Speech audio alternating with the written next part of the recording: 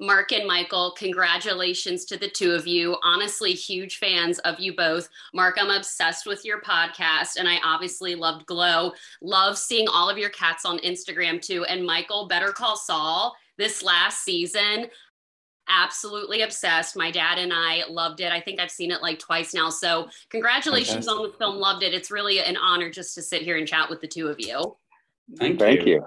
Yeah, Nice things yeah. to say. One of my favorite scenes in this movie is when Sweeney and Leslie are at the carnival and they're dancing. I know this was a 19-day shoot, very, very quick, but I loved that sequence. Take me back to set that day, Mark. How fun was it dancing? Did you already have those moves, or did you have to learn a little bit of that choreography? I don't remember knowing any of the moves, even when we did it. I could not wrap my brain around it. And Andrea, I think used to dance. So she was just locked in, and I'm just kicking around like an idiot. But I think that's the way it would have been. So, and we didn't made me linger on it happy. too long. That made me really happy. And we're with a bunch of line dancers. All of them were professional, Western dancers. And I'm just I can't, I had enough to worry about just holding on to Sweeney as a person, let alone learning how to dance. So Sweeney couldn't dance. That's how that ended up. It just made me so happy putting that together. But it was the fastest.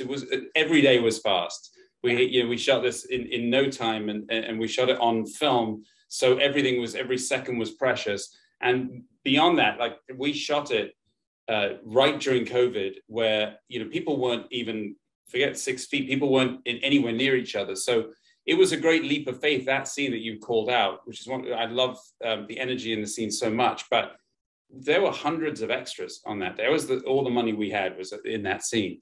And I'm just really proud to say that no one got sick. We didn't lose, we didn't have any, and that alone, it makes me happy as well. In the carnival scene. Yeah, that's awesome. Michael, what is your favorite thing about Mark as an actor? I love watching Mark on screen. What was your favorite thing about working with him and the collaboration? Because it really truly seemed like a very collaborative process. Yeah, it was. It was. And each one of these characters comes with a big job to bring, which is a lot of unspoken history. The film doesn't answer a lot of questions. It answers some, but it leaves some there on the screen. For me, it's what Mark brings so seemingly effortlessly, and I don't know, it may not be, but is an ability to be in the moment and to ground every moment in some experience that he has had, or even, I don't know, I can't speak for him if he's had experiences he's grounding them in, or is imagining experiences he's grounding them in, but every moment is grounded, and he's, I'm not breaking new ground by saying that he's a really funny guy. So humor is often a grounding device too. If you can find a way to be light with a moment and move your eyes a little funny way, and suddenly I'm having a kind of laughter as a response. I didn't see that coming. The combination of that plus what's actually happening in the scene plus what Mark's bringing to it makes it feel real to me. And that's I think one of my favorite things about working with him. I love that. Well, Mark, I am obsessed with your interview style. Your interview with Leo and Brad for Once Upon a Time in Hollywood is so funny. Just to hear Leo laugh on a podcast, I was just this is the best interview I've ever heard. So what is your number one tip for fellow interviewers, just to make the conversation light and fun? Because you are such an amazing actor, but also an amazing interviewer. What do you have for us fellow interviewers for advice? Well, I don't know, to stay engaged and to stay curious, to want to know things and to not be beholden to, an agenda. You have to sort of open it up, and I think that's the same with the acting too. You've got to, unfortunately, a lot of people do short interviews and, they have an agenda. Whereas I don't really, I get people on junkets, but a lot of times we barely talk about whatever they're there to promote.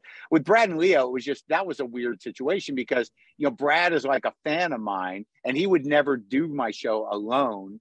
And, he dragged Leo into it. So Leo's so this is the guy. I don't know this guy. And Brad just was waiting for me to lose my shit somehow. But the best thing that happened, in that interview was that they were finding out things about each other in real time, and you got to let that shit happen. So like, you know, and I'm a guy that'll interject constantly, and a lot of people bother me for it, but I have a reason.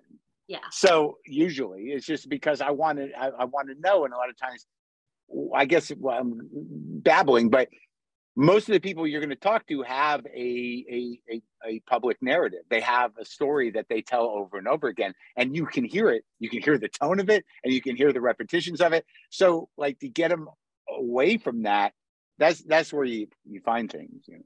I feel like it's a lot harder to do this quick 5-minute interview than do a longer form discussion, like 20, 30 minutes. And it sounds like it's kind of the same for you. Well, you can't do a real interview in 5 minutes, really, unless you just upset somebody. Like for me, I'm just trying to give people a sense of who and you can't hide in an hour. You know, like even if you don't answer questions, people are going to be like, "Oh, that's the guy that doesn't answer questions." So, you know, you're gonna, you know. Yeah. What you just said, Mark, is pretty true. It's pretty true about acting, I think, and you definitely nailed a lot about what I think directing is about, which is stay curious, figure out that you can learn things in moments you didn't expect to learn things.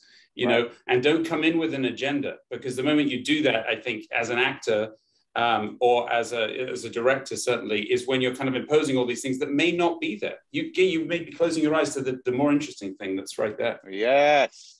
Yeah, no, I love that. Last question for you, Mark. Sometimes I was going to say, Mark, I love your Insta lives. I always like see people comment being like, "Oh, who's your dream interview?" For me, dead or alive, it would be Lucille Ball also. Oh, that's a good one. That's a good one. I'll take Carol Burnett. Well, there you go. Yeah. I mean, you had Better Call Saul. Let's do it. Well, congratulations to the two of you. This was so fun to do this quick chat, and I can't wait for people to see this film when it's out on October 7th. Thanks, Laura. Thank you. Thank you, guys. Bye. And Owen, this is an honor to chat with the two of you. Congratulations on this film. I was so moved by it. When I'm watching this film, I'm just reminded of my dad, who always plays Mega Millions, and he always uses my birthday and my brother's birthday to play. And I loved that Leslie won by playing her son's birthday. I'm curious if the two of you have ever kind of dabbled in the lottery consistently, and if you do play the same numbers. Owen, you're shaking your head, so no? No.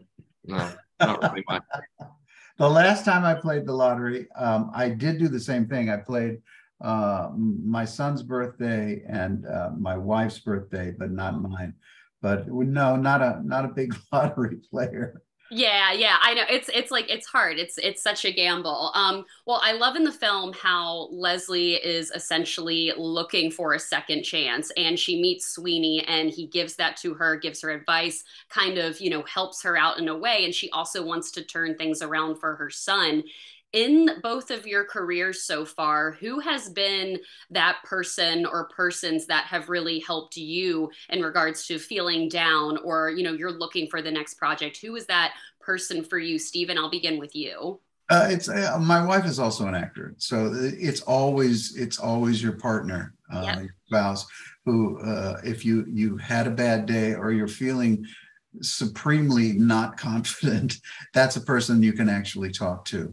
And that's been a saving grace for me. And I think it's a symbiotic of both of us. If we're not having a good day, at least we have somebody to talk about it to. Yeah, I mean, I agree with what Steven said. And also for me, you know, if I with some luck and you know, hopefully also the people that I'm working with at the moment, you know, if things get a little rough, you know, there's that family that you have on set. If you're lucky, that's kind of the best case scenario. Yeah, no, I love that. It seems like the two of you had a great time on set together. Any fun behind the scenes stories you want to share, or maybe happy accidents that ended up on film? Steven, I'll begin with you. That's hard because it was a 19-day shoot, so there wasn't a lot of time to be even off camera.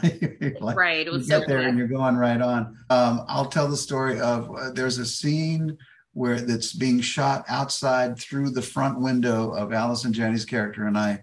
having a discussion, as it were, or I'd call it a fight. And at one point, I don't know if this is in rehearsal or we actually shot it. She got so mad at me, she literally pounded me in the chest, and I went over over some furniture. So I had the best time doing that with her, because she was into the scene and I was into the scene, and that was fun. There wasn't a lot of time to kind of just chill. Yeah. I do remember though, at one point, like it was the end of the day and we were shooting downtown LA, which is always interesting. And it was like we needed one shot of me like looking for Leslie. And so Michael was like, look, we're gonna get it really fast. We have the camera set up, just run. And so I was like, all right. And so I just took off like down the street, and I was like, I guess I'll just run back. I don't know. Yeah. So it was that sort of shoot. But that can be a lot of fun as well. Yeah. No, it seems like it was a really collaborative. Yeah, it seems like it was a really collaborative process. Great people, yeah. A no a-hole policy on this film. I mean, everybody was amazing. And we were just thrilled to be in it. Great. Yeah, no, last question for you, Stephen. I have to ask this because I told my dad I was talking to you today, and obviously Office Space is one of his favorite films of all time. One of like the movie that like honestly when I go over, I'm like, Dad, what are we gonna watch? He's like, Office Space. I'm wondering for you, how many times in your lifetime now have people come up to you with a red swing line stapler asking to sign it, or even a red dodgeball? I feel like these two roles you're always getting talked about, but how many times has that happened now? Every set that I go on, I go up to the assistant director's, little cubicle, and they will have somewhere a box of staplers from the cast and crew of whoever wants one. But I think there's not been a time when I haven't signed something on a set for people. And it's very gratifying that this little cult movie keeps being discovered by different generations, and it's great. That's the best thing about it, is that it's like generational. Well, Stephen and Owen, so nice to chat with you today. I cannot wait for fans to see this movie when it's out October 7th. Congratulations again to the two of you. I had so much fun chatting with you. Thanks so much. Yeah, please tell everybody we love it. Thank you. Okay, I definitely will. It's a fantastic movie. I absolutely loved it. You guys are incredible in it. Thank you so much. Thank you guys. Bye. Bye-bye.